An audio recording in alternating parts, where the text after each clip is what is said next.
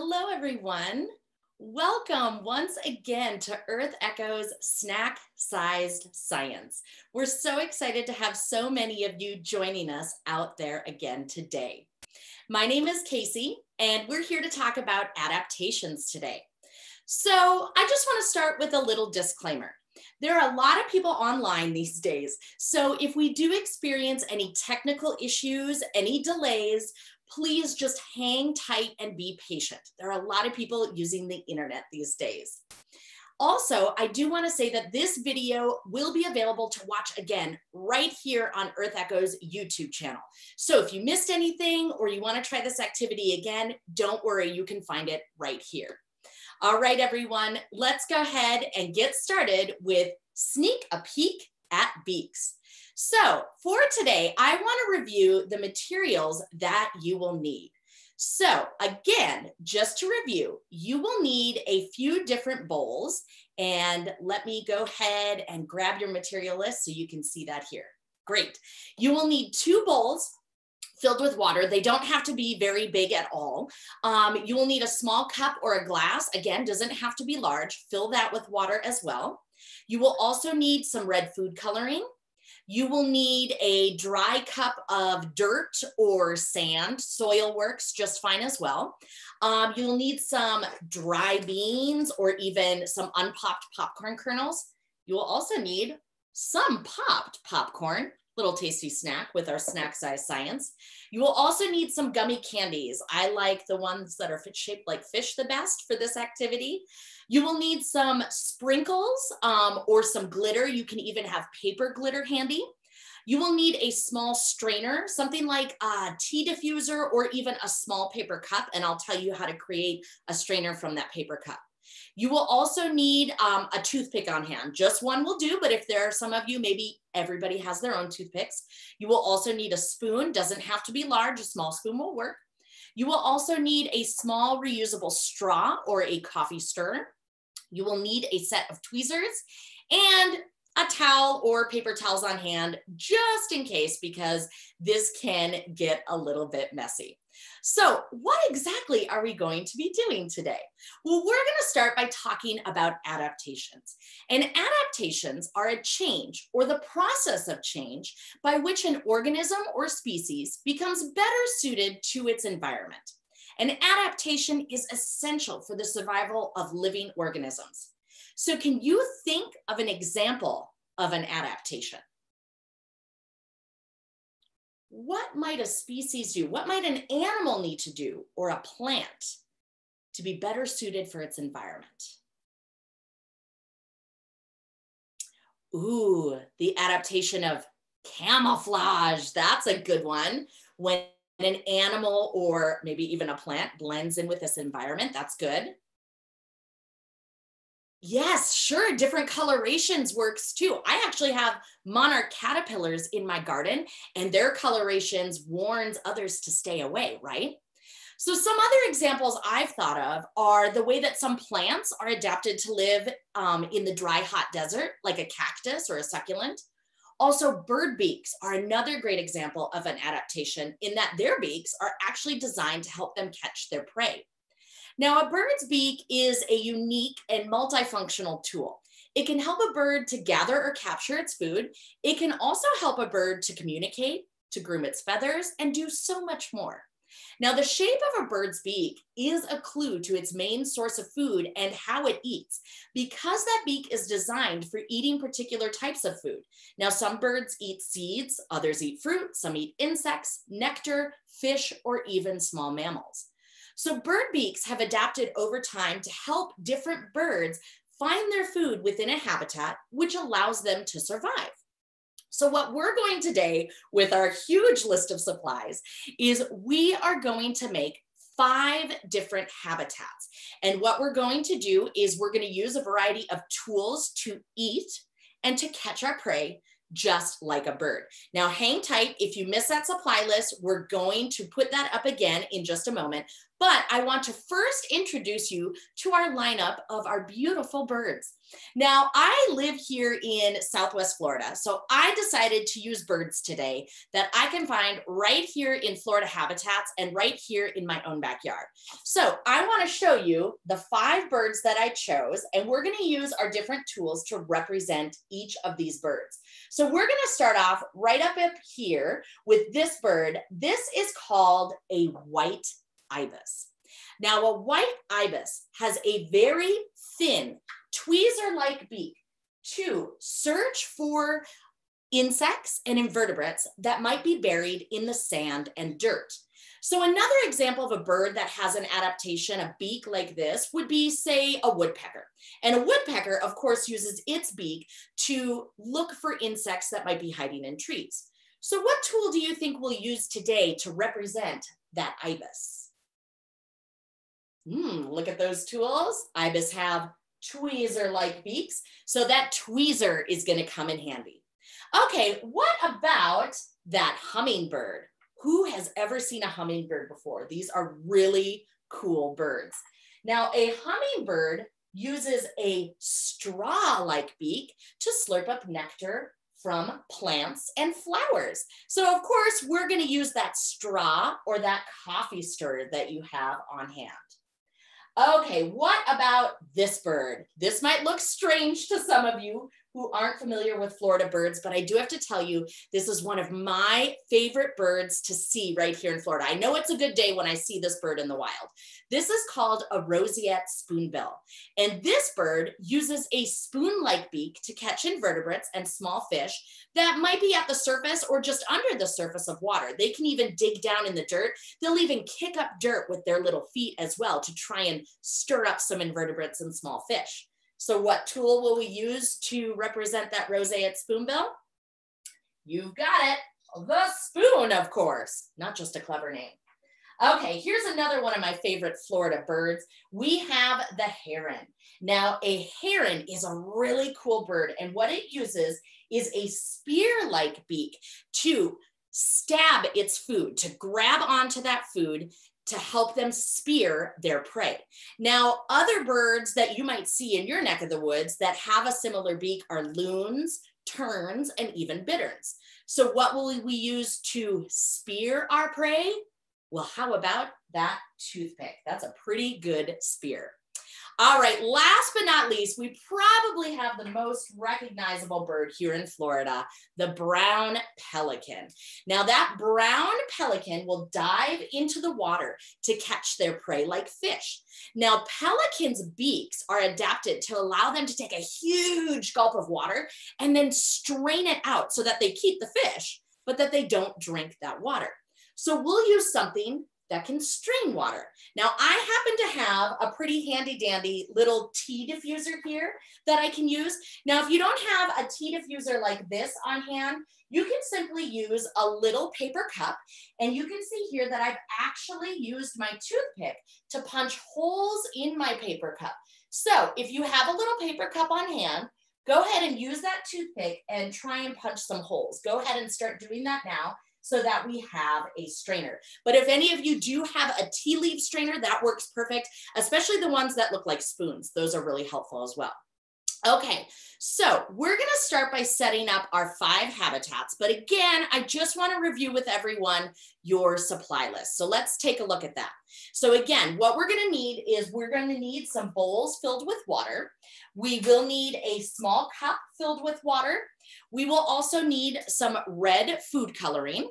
And we will also need a small cup of dirt or sand, dry beans, popcorn kernels, popped popcorn, gummy candy, sprinkles or glitter, small strainer or tea diffuser, a toothpick, a spoon, a reusable straw, a tweezers, and some towels.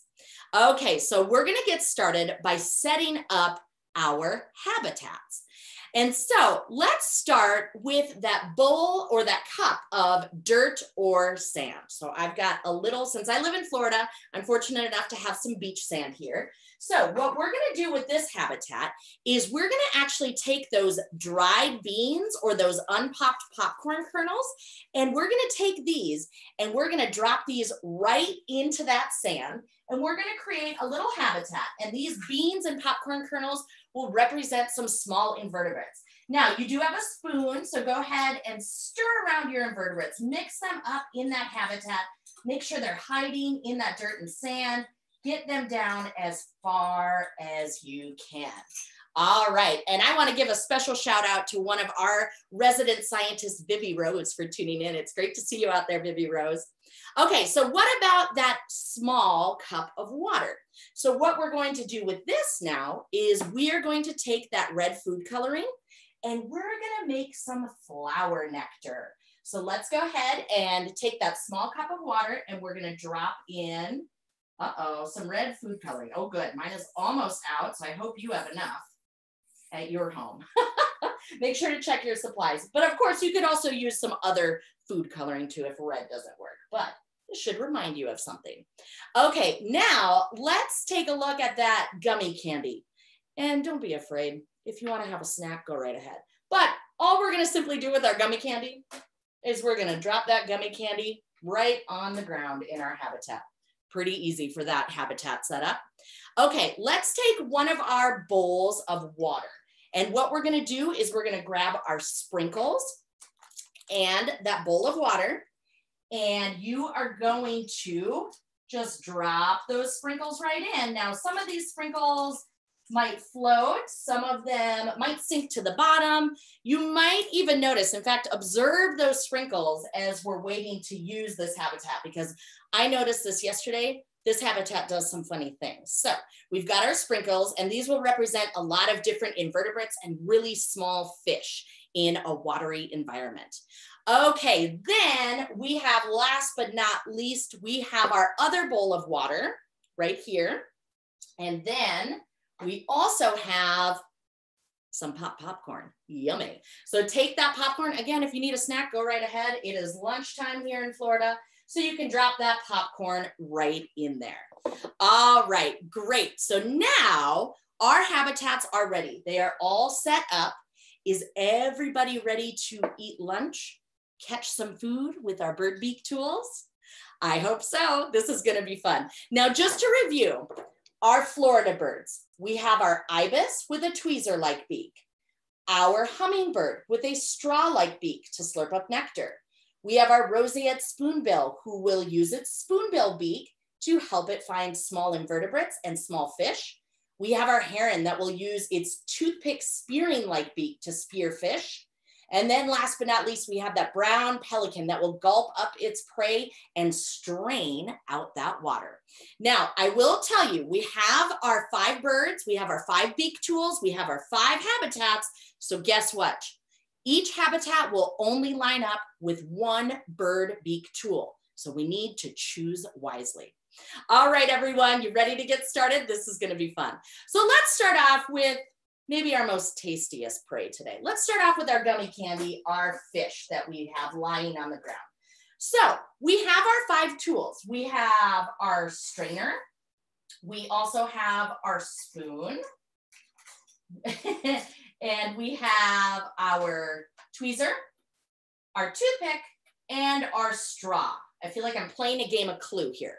So which of these tools will you think we will use to spear our fish?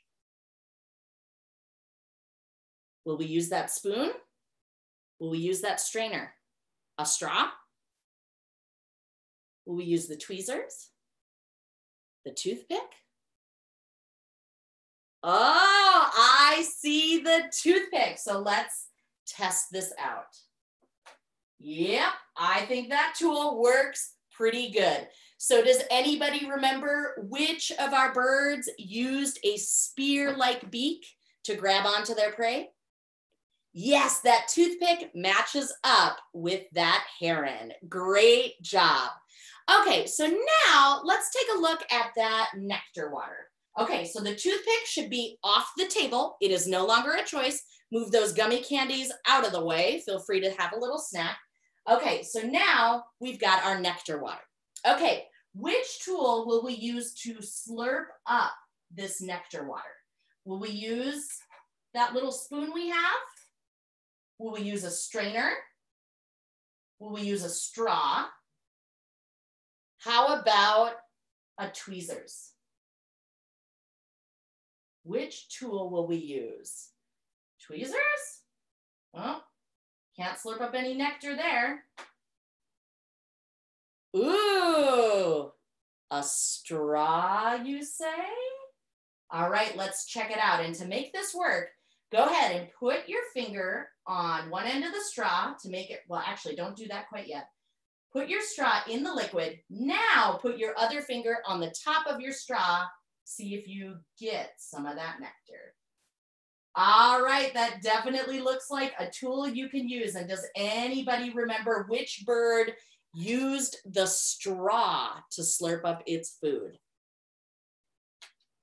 I hope you said hummingbird, because that is the correct answer. It uses its long beak like a straw to slurp up nectar from the flowers. And Vivi Rose, you are 2 for 2. Good job. All right, so next, let's move to that habitat with our tasty popcorn. Okay, so let me get my nectar out of the way here. All right, habitat, that's our bowl of water with our popcorn. So if you're just catching up, take one of your bowls of water and go ahead and drop some popcorn kernels in it. Now these popcorn are representing some nice, tasty fish out there in the ocean. Okay, so what do you think we will use for this? So the tools that we have remaining are a spoon, the tweezers, and a strainer.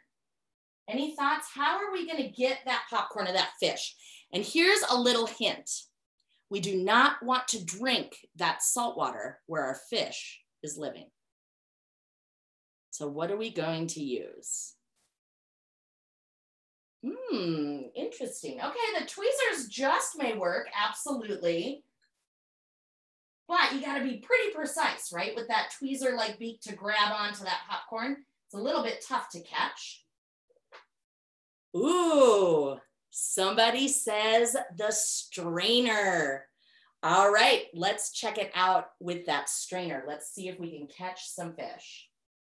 And remember, you can use that cup. Ooh, oh, and the water does strain out. I'm gonna try my little tea diffuser and see how well this works. This should work really well. Ooh. Awesome, it definitely strains that water out a little bit slower than this bird's beak would do. So does anybody remember which bird will strain out the water but keep its prey inside? You have got it, the brown pelican. Okay, everyone, just to review, we only have 2 birds remaining. We have our roseate spoonbill and we have our white ibis. So which habitat should we experiment with next? Well, let's check out that other one with the water and the sprinkles, and let's see what we can do for this one. Okay, so let's change this out and get our other dish of water with the sprinkles. Okay, these sprinkles are little invertebrates that we want to catch with our beautiful bird beak. So can anybody tell me which of our remaining tools will we use to catch our tiny invertebrates? Will we use our tweezers? Will we use our spoon? Let's see. Now if we use tweezers, oh, I did get one, but that's kind of hard. Okay, spoon you say? Let's check it out.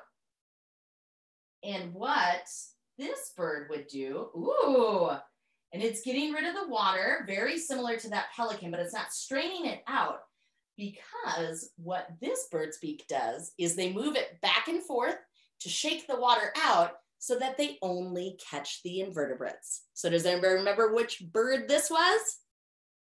You've got it. It's the favorite one I mentioned, the roseate spoonbill. Good job. That is excellent.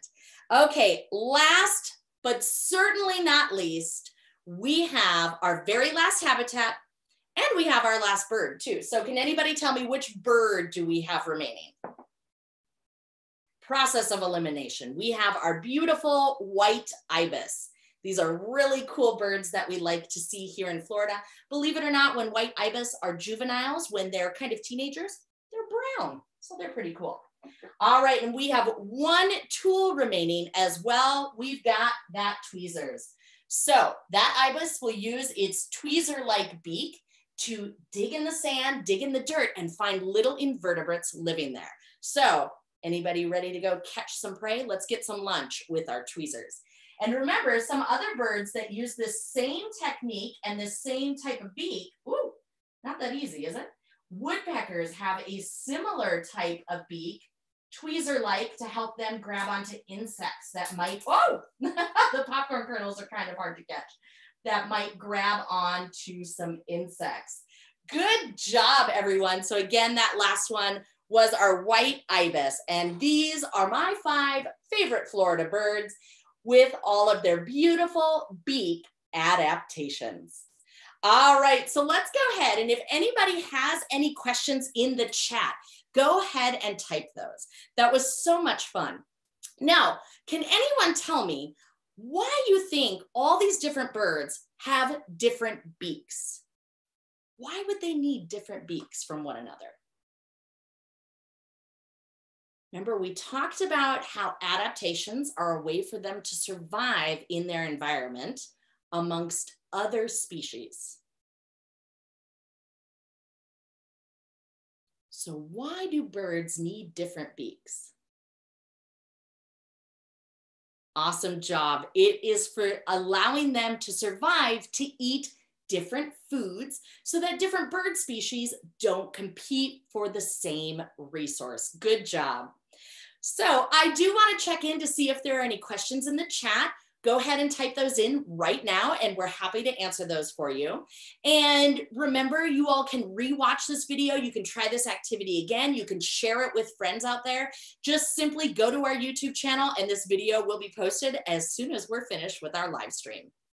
And also be sure to share it with any friends, family, or teachers that you think might want to learn about bird beak adaptations and might want to have a little tasty snack in the process too. Well, you all can continue to explore other bird adaptations as well as all the birds in your neighborhood. So I challenge everyone to go out. Maybe you go out and you go for a walk in your neighborhood. Maybe you just simply go to your backyard. Why don't you grab a set of binoculars or even just use your beautiful eyes to try and find some birds right there in your own backyard. Observe them, try and identify them. You can even bring a bird checklist out there and even look at those birds and think about what other adaptations might they have to survive in the world that we live in. All right, so I have a question coming in from the chat, and the question is, what kind of beaks do owls have? And I'm so glad you asked this.